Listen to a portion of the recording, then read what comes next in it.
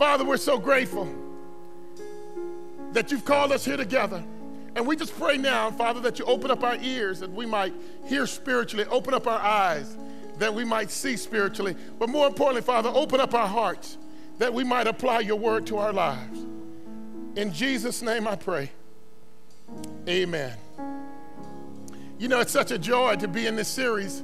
This series is entitled Transformed Identity. And now let me just explain what that means. That means that once we grab hold of the fact that we begin to see ourselves the way God sees us, it's going to blow our minds. It's going to change our lives. It's going to establish our self-esteem. It's going to really begin to reposition how we see ourselves. We need to begin to see, that we are somebody. And I know so many Christ followers that go through life and they really don't believe that they matter to God. They really don't believe that they're important to God and that they're of value to God. And so what this series has been is just another way of saying, God, you know what? We've had this distorted view of who we are. But by your grace, God, we're somebody. And just week after week, I've tried to introduce you to verses that has focused on the fact that we are somebody. That's why when I went in week number 1, I talked about how we were homemade and handmade and homegrown, that we were woven together in our mother's womb, that we are fearfully and wonderfully made, and that all the days were ordained for us before one of them came to be. I wanted us to focus that because I don't care who you are. I don't care what your condition or position is in life, that you are somebody because you've been made by the hands of God. And then I tried to take it a step farther. I wanted us to understand that in 2 Corinthians 5:17, that we are a new creation. And that God, the old is gone. That because in Christ we are new, all of the old stuff that we did, all of the old habits and all of the old hurts and hang-ups, they're gone. That we should walk with a sense of confidence because in Christ we are new. And then in week number 3, I talked about, we've been promoted. Because now we are heirs of God and co-heirs with Christ. You see, one of the great things about this whole position of being co-heirs with Christ is that Christ doesn't come down to our level. He expects us to be co-heirs with him, and he expects us to step up to his level. That he wants us to reach a potential that we've never dreamed of because we are co-heirs with him. And then last week I talked about we are saints. And I had so much fun, and it was great to get some of your emails during the week because you never heard that before, because most of us have the concept, I am a sinner saved by grace, and that's a lie. The word never calls us a sinner.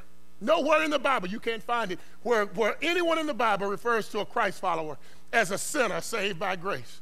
No, we are saints who sometimes sin. We are set apart unto God, and we are holy. And so therefore, instead of being a sinner, we are a saint. That's who we are.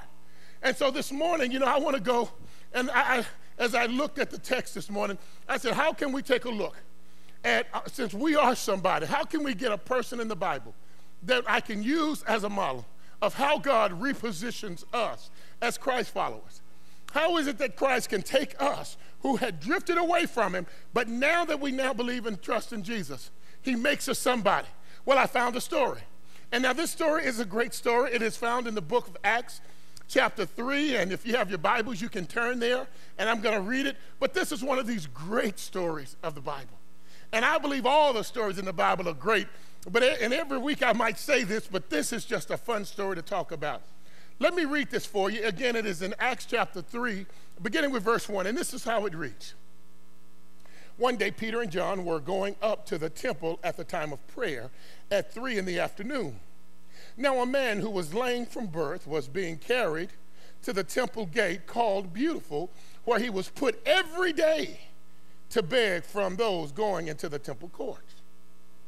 When he saw Peter and John about to enter, he asked them for money.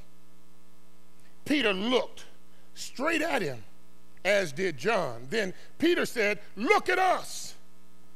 So the man gave them his attention, expecting to get something from them. Then Peter said, "Silver or gold I do not have, but what I do have I give to you. In the name of Jesus Christ of Nazareth, walk." Taking him by the right hand, He helped him up, and instantly the man's feet and ankles became strong. He jumped to his feet and began to walk. Then he went with them into the temple courts, walking and jumping and praising God. When all the people saw him walking and praising God, they recognized him as the same man who used to sit begging at the temple gate called Beautiful. And they were filled with wonder and amazement at what had happened to him. You know, one of the great things about this man, and one of the things that's impressive, now most of you all know that I'm a visual learner, that I always have to see a picture. And if I don't see a picture, then it's harder for me to understand. Even when I was at school, I would always try to visualize what was going on. And so let me see if we can visualize this. First of all, what the text suggests is that this man was crippled. That this man, from the day he was born, he found him, he was crippled. That something inside of the mother's womb occurred, and when he came out, he did not have the ability to walk anymore. And so thus this guy, can you imagine being crippled all your life? Now what's challenging is that, you know, it's one thing because in year one, you are totally dependent upon your parents. But this crippled man, his parents carried him all throughout year one, but also in year two. And in year two, most people, they finally learn that it's time to walk. He was in year three, his parents were still lugging him around. In year 8, they were still picking him up and carrying him. Year 10 and year 20, can you imagine that he's still being carried around? 20 years later, he cannot walk because he was born crippled from birth. And so we even find that this man, every day as he grew up and into an adult, that they would literally carry this man. He had some friends. He knew relationships, and so he'd have his friends carry him, and they would carry him to this gate called Beautiful, and they would sit him down at the gate. Now this man, understand it, this man, as he sat there every day, he had an unusual occupation. I don't know if many of you would ever apply for it, but his occupation was a beggar. Every day he spent from 8 to 5 begging for money. Now, can you imagine what happens? A crippled man who couldn't walk, and probably because he could not walk, he couldn't get to the shower the way he wanted to, so he probably had some type of odor. His clothes were not as clean, but he was right here, this ugly scene right in the gate called Beautiful. He's sitting there. He's just sitting there. People would walk by all day long, going in to pray and spend time in the temple while this sight is here. He's begging as they go by, and he's asking for things, but here it is, he's sitting there. Now here's the problem is that he really had a distorted view of even the people, not only of himself, but even the people, because he would always have to look up to the people. He always had to look up and see them, and you know how we are.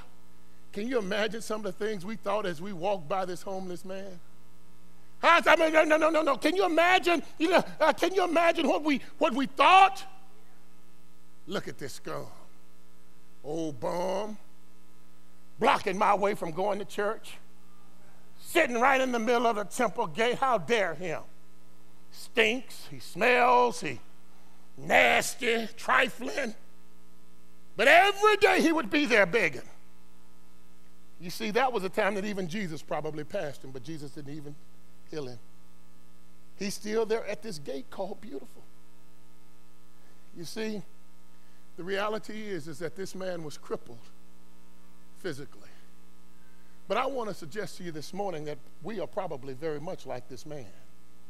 You see, we're not crippled physically. We are crippled emotionally and mentally and psychological, because the same people that talked about the man and they devalued the man as they walked by, some of the same type of people have devalued us.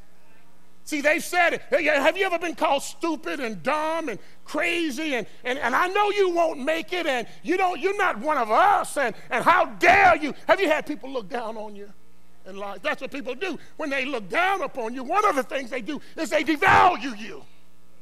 You see, he couldn't get up. He couldn't look them in the eyes. He just looked at their knees, because he's been constantly devalued all of his life. And here's the tragedy. Even as he's being devalued, you know something about being devalued, because you learn different habits. For example, one of the habits you learn is that you don't even look at people anymore. They walk by, and you turn your head, and you look away. You don't want to look in their eyes. You just drop your head. Can I have something? And you turn your eyes away. And that's why I think the text suggests that when they paused, Peter said, look at me. And he had to look up now. He had to reposture and reposition himself to see someone has now asked me to give them my attention. Someone cared. And Peter, he had to reposture himself. The man had to give him value. And so this morning, I'm telling you, this morning is going to be good for you. You know why? Because I think what the text is suggesting is I don't care how far people have pushed you down in life, God can pick you up. I don't care how much people have said about you. Only the King of Kings can pick you up. I don't care. Listen, and don't you look at us like we're so super spiritual, because some of the very people that will push us down are in the church. That's the truth. You know, I sometimes just breaks my heart when I think about it, but sometimes I think crazy things like, you know, the very people that we look down upon ran to Jesus, and Jesus embraced them. You know, like prostitutes and women in adultery and Samaritan woman and women with issues of blood and all of these broken people. Jesus said, come unto me. And so as we look at the text, we see this man who is broken physically, but like many of us who are broken mentally and psychologically. And so that's why I came, because I wanted to tell us, because this man needed a supernatural encounter with God. This man was a great candidate for a supernatural move of God to change the direction of his life. And that's what you're going to see that happened to this man. You know what I call this? I call the umbrella of this sermon here, lessons on how to live the supernatural life. Isn't that right? Right. Now, let me define supernatural.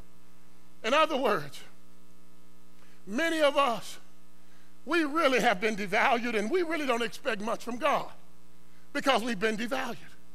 And so most of us go through life just naturally. But once you put your trust and confidence in Jesus, he will put a super in front of your natural and turn your life around. Yes, he will. That's what he does. He'll come in, and through his power and through his grace, he'll pick your head up, and he'll cause your chest to stick out, and suddenly you become the new creation that the word talks about. That's the truth, isn't it? And so we see this, and so see, Jesus wants to take us, instead of us going through this limitless life, Jesus wants us to go and move up to a life that God can take to a level that we've never seen before. And that's why, you know, if I had to give you a couple of principles today, and I'm not going to keep you long, but listen to the principles I would give you. The very first principle, if I had to give you principles, I would say, to live a supernatural life, we must expand and enlarge our expectations from God. Listen. If we're going to live a supernatural life, led, directed, and guided by the Holy Spirit, we must expand our perspective of who God is. You see, the problem with the man, he just didn't expect nothing. He didn't expect anything from God, nor did he expect anything from himself. And we're kind of, listen, we're kind of like that sometimes, aren't we? We come in and we don't expect a lot from God. I mean, we expect the old mundane little bitty things from God, but not the big things from God. Oh, Lord, bless my food to the nourishment of my body. So we expect God to go in and clean this food of pesticides. That's about it. No, that's one of the little things. If we get a cut on our arm, we'll say, oh, God, just bless the arm. And we go in and put some alcohol and we stick a Band-Aid on it. We expect God to do that. But we really don't expect God to do a miracle and heal cancer, do we? We really don't expect God to show up and bless us financially that will eliminate all of our debt. We don't expect that kind of stuff, do we? That's kind of out there. We just don't expect God to go in and reposition us to purchase and buy our own business. That's kind of broad for us. We don't expect God to provide for college and a university for our children. We don't expect those kinds of things. We just expect a little bitty things. And so God just become a little gimmick that we come in on Sunday mornings. Hallelujah. Bless his name. But we never really expect God to show up and show out.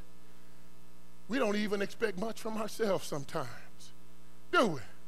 We've been called dumb, stupid, crazy for so long.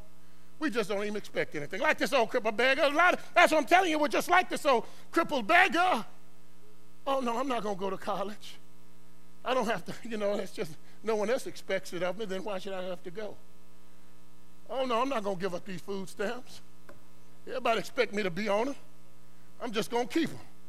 Easier not to work, that's just, so why in the world? I mean, I can get it from somebody else. I can expect stuff from other people, and I don't have to produce nothing. Therefore, I don't have any expectations placed on me. And I want to tell you, listen, God is a God who loves you, who created you in your mother's womb, who cares about you. And don't you know that if you have a God who loves you, he will provide for your needs. He will bless your socks out. He's not going to withhold any good thing from you. That God is a good God, and he desires to bless us, and he desires to provide for us, and he desires to be there for us, even when we go through challenging times of our lives. God expects us, but the issue is not what God feels. The issue is we don't expect much from God. And I'm going to tell you, it's hard, because when you don't expect nothing from God, you become a loser in life. You gain a victim's mentality. Oh, God, I just need somebody else to help me. So you go out and beg all your life. And that's what he was doing. He was begging. Oh, maybe I can get some welfare. No, maybe I can. No, you don't have to do that. You just need to expect more from your God. You see, I believe that we sometimes live in environments with low expectations. I remember, I won't ever forget this. I remember my first year in the NFL. Can I tell you what happened? Let me tell you, it was the worst year I had ever had. I mean, it was a horrible year. All of my life, I was used to winning. Oh, no, when I went to high school, man, we whipped some guys so bad. I mean, they had to take us off the field at halftime and cancel a game because they knew we'd try to run it up to 100 points in a football game. In college, 3 of the 4 years, we were in the top 5 in the nation. And my first year in the Cleveland Browns, man, we got out there. Game 1, we lost. Game 2, we lost. Game 3 and 4 and 5, we lost. And I'm flying home on this airplane saying, Lord, what in the world have you done to me?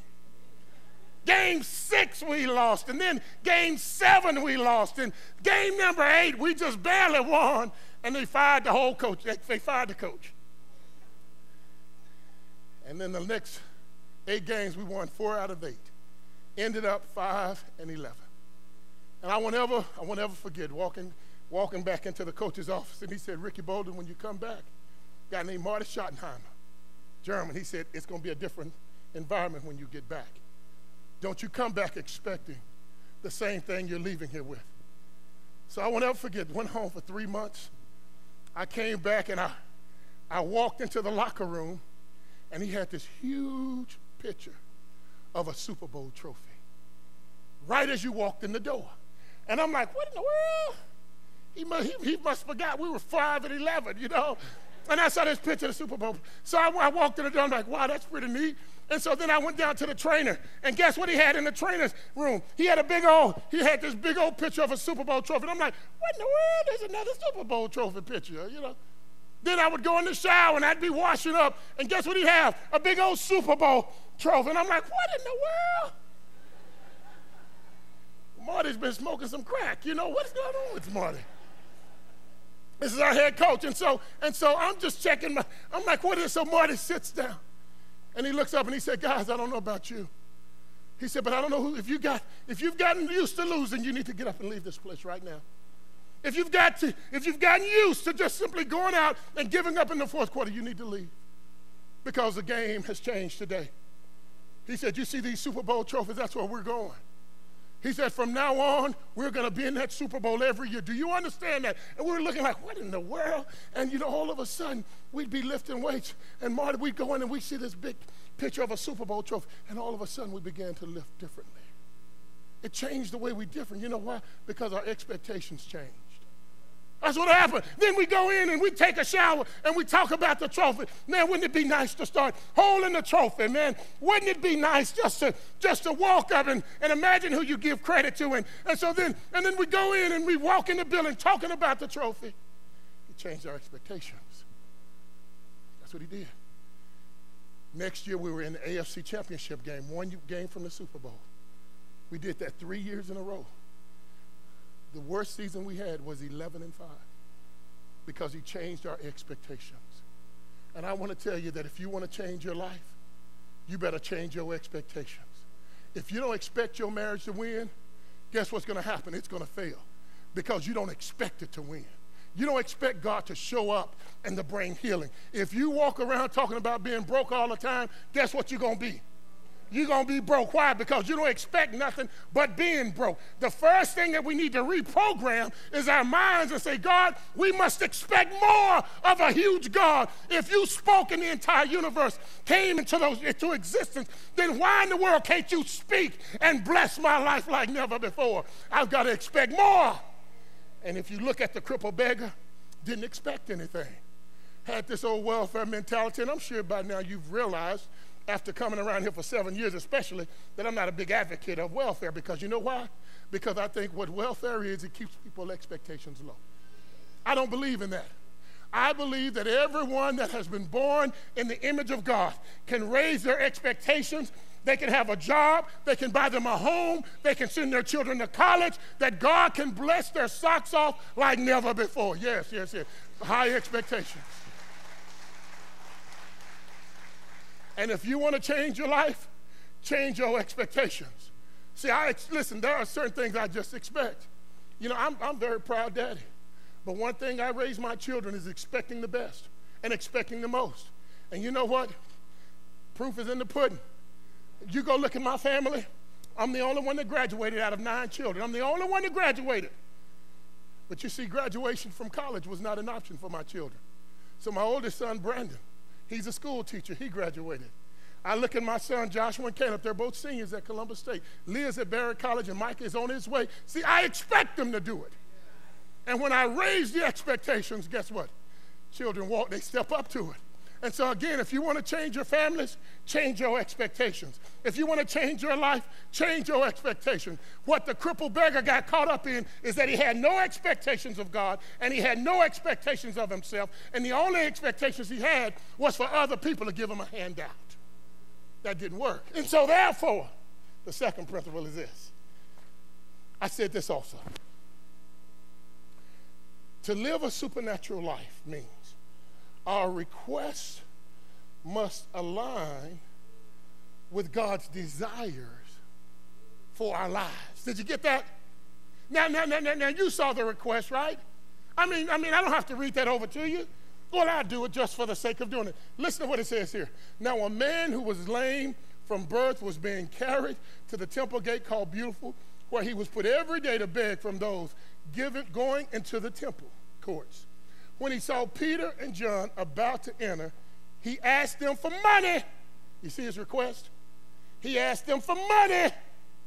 You see this, don't you? He asked for money. Peter looked straight at him, as did John. Then Peter said, "Look at us." So the man gave them his attention, expecting to get something from them or expecting to get money from them. Then Peter said, here it comes. "Silver or gold I do not have, but what I do have, I give you in the name of Jesus Christ of Nazareth." Whoa. Ah, isn't that pretty? Isn't that pretty? He said, yeah, I know you want to hit the lottery. Amen. Come on, lottery. Don't look like you don't play the lottery. You all act like come on now. Listen, I'll come up in stores sometimes behind you, and you up there want to hit 555. Come on, somebody, you lotto winners. We all want to hit the jackpot and hit it fast. We play slot machines, and we want to make it quick, right? But how many of you know that hitting a lot of money can give you everything you want, but it can give you nothing you need? See, that's what this cripple, amen, that's the truth. This crippled beggar didn't understand that. He came in, and because he had this victim mentality, he wanted money. Oh, just give me silver and gold. But what he didn't realize is that money will have only perpetuated his condition and his situation. If they would have given this man some money, what in the world would it have done for him? He probably could have taken his money and gone down and sat down in a 2-star hotel and got a good night's sleep. He could have gotten his money and he could have gone and bought him a nice T-bone steak. He could have taken the money they'd given him and even bought a fresh set of clothes. He could have bought him everything that he wanted. But what he couldn't buy were new legs that were going to empower him to walk. No. Money can't buy that. In other words, you know what I'm trying to tell you, don't you? Money can buy you everything you want, but it can't buy you anything that you need. Money can buy you a Celia Posturepedic mattress, but money can't buy you sleep. Money can buy you a T-bone steak, but money can't buy you an appetite. Money can buy you a ticket around the world, but it can't buy you a ticket to heaven. Money could buy this man a bed, but it could not buy him the power to walk. Listen, see, money can buy us everything we want, but it never will buy. See, if this man would have simply settled for the money, and Peter and James, they could have gotten rid of him quickly. They would have just given him the money. He would have left and walked away, but he still would have been shortchanged because he still couldn't walk. And so that's why they said, we may not have money, but we've got something else. We've got some power from God. That once power from God connect with your body and your heart, then God's power is more valuable than anything you'll ever desire. That's why you don't ever count anybody out. You know, that's the truth. That's why you never count anybody out. See, we live in a day where people are always counted out. But one of the beautiful things about Jesus is that he counted everybody in, didn't he? Oh, no. You remember the woman, who was getting ready to get stoned for adultery, and Jesus said, no, don't count her out. He counted her in. That's right. You remember the Samaritan woman? Everybody counted her out. Jesus counted her in. You remember Legion, who had all the demons? Everybody counted him out. Jesus counted him in. No. Don't you ever count anybody out, because it's not up to you who's counted out. It's up to God who's counted in. This man, he asked for money. Let me help him get off this so I can get out of here. He asked for money. Now listen, I'm not going to talk about money. But, some of our lottery players, come on now. Say amen, lottery players. Come on. Just go on confess. After church, we're going to have a confession. Now, if you did get the money, you'd probably blow it, because you've never been in a situation to manage $1 million. I mean, just think about if you had $1 million. I mean, just think about what you'd probably buy. I can see some of you paying off some of your debt. I can see some of you going out buying a big old house, paying cash for it. I can see you supersizing your hoopty with some 24-inch rims and shine. I can see it all. And you don't even think about, I got to pay the water bill. No, that's the truth. You don't even think about, Lord, I got to pay the light bill. And so you don't spend all this money, and in 3 months, the light company's going to turn out your light, so you're living in a mansion, broke as the 10 Commandments.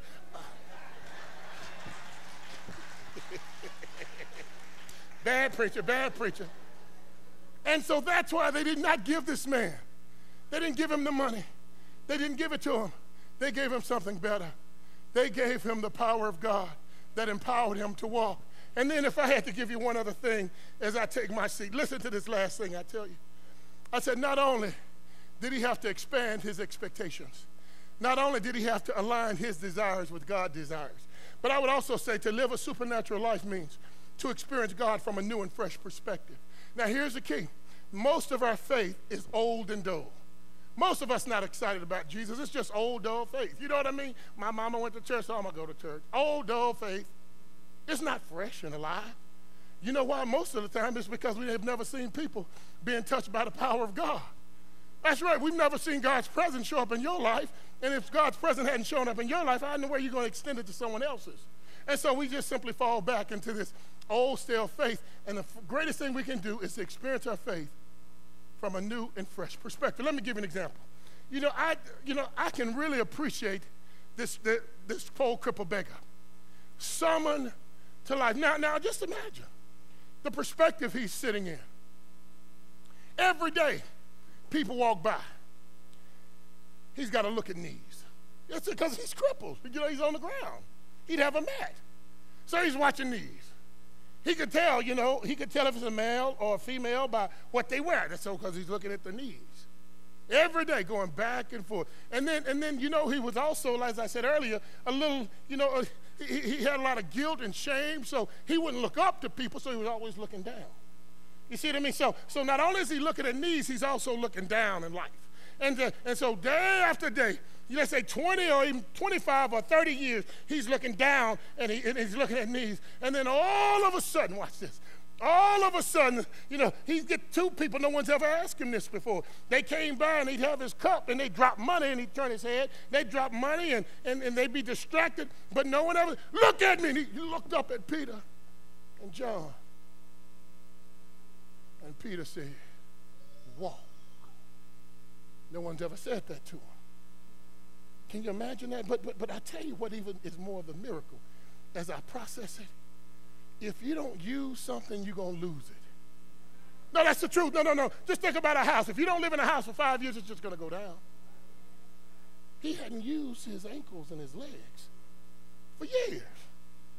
I mean, they're just kind of flopping. You know what I mean? Wherever they go, he drag, hit brick, and you won't even feel it. They just go numb.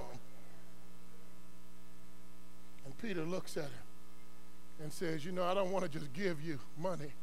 I want to give you a new and fresh perspective in life. And I don't know, the Bible says immediately there was feeling in his ankles. Wait a minute. I've never felt that before. His legs, they hadn't moved. What in the world is going on with me? Now that's what the word says. Something happens and then listen, it says, Peter, he reached out his right hand, and Peter said, wait a minute, don't just start moving your feet. Let me get you up on your feet. And Peter pulled him. I wish I had time to preach another sermon. You know what I'd entitle it? I don't need a handout. Give me a hand up. Up! Did you hear what I said? Yeah. See, sometimes people don't need a handout. They need somebody to grab their hands and pull them up. Some of you have family members that have been down, and you need to go back and pull them up. Some of you have neighbors and co-workers that are down. But that's not my sermon. I'm talking about a new and fresh perspective, and Peter helped him up. He's no longer looking at knees. He's no longer standing with his head turned. No. He doesn't have to look from that perspective anymore. He no longer has to look up anymore at people. He can now look at people. He can now stand up. There's some dignity restored. There is some pride restored. He's looking in their eyes and he's shaking them. But the word says that not only did he stand up, but he starts walking. Can you imagine your legs? They've not moved since you were born. And suddenly there's something that happened. I used to like my Aunt Bessie when she said, give me the activity of my limbs. She went to old school, and she talked about, there was something happened with the activity of his limbs. That the word says that he stood up, but then he started walking. But it doesn't stop there. Then the word says he started jumping and praising God. Oh, you don't hear what I'm saying. He started jumping, and there was something about God. God brought healing to his body. That's right. And because he healed him, he brought a brand new perspective. And here's the key. Maybe you say, Rick, I'm okay physically. But what I want to suggest this morning is that maybe you're not okay psychologically. Maybe you're still crippled. Maybe you're still holding on a love that walked away from you years ago, and you can't let go. Maybe you're still crippled, and it may be cancer in your body that's slowing you down. You may be financially crippled, and what God is saying is, I want to make you whole. I'm not here just to give you a handout, because a handout means that in a few weeks later, you'll be back in your same condition. It's time for you to have a hand up so that I can bring healing to your situation. You've lost hope in your job situation. I'd like to suggest to you You just let God show up in a wonderful way. That God can provide it anyway. Yeah, I don't care what they say the unemployment rate is. God can go in the midst of an unemployment rate, and God can work out a job that has been opened up yesterday, and it's got your name on it, and no one else can have it but you. But you see, the principle is this. We've got to begin to expect more from God. That's what we have to do. I mean, not just this large prayer stuff. God wants you to expect more from him. He wants to heal your family. He wants to heal your life. He wants to reconcile relationships. Expect more from God. But don't only expect more, make sure your desires align with his. Because what you want is not really important. God's going to give you what you need, not what you want. Do you hear what I'm saying? And when God provides for you, he'll change your perspective in life. Let me pray for us. Father, what a joy to be here this morning. And Father, I know that there are people here this morning, Father, with low expectations. Father, there are people here who are in desperate need of a miracle in their lives, but they don't expect you to do it. They're going to leave it to chance. They're going to leave it up to good luck. But I pray, Father, they will leave it up to a good God who is able to provide for them. Father, we're here this morning. We're begging you to show yourself afresh to us this morning. Father, to give us a new hope this morning, to give us a new future this morning. Father, we ask you to bless us like never before. Father, we pray that we understand that we are your children and you love us and care for us. And because we're your children, Father, you desire to provide for us. You desire to bless us. You desire to overwhelm us with all that you have. Because not only are we heirs of yours, we're co-heirs with Christ. And all of the blessings available to Jesus is available to us this morning. So we, Father, want to posture ourselves to receive from you like never before. Father, we want to receive of your peace. We want to receive of your kindness. We want to receive a fresh joy. We want to receive a fresh love. We want to receive from a whole different perspective. Change our perspective, Father, that we might rejoice, because we know that when we rejoice, it's going to impact people like never before. We know that people will be amazed by what you do. To you be glory. To you be honor. To you be praise. In Jesus' name, amen.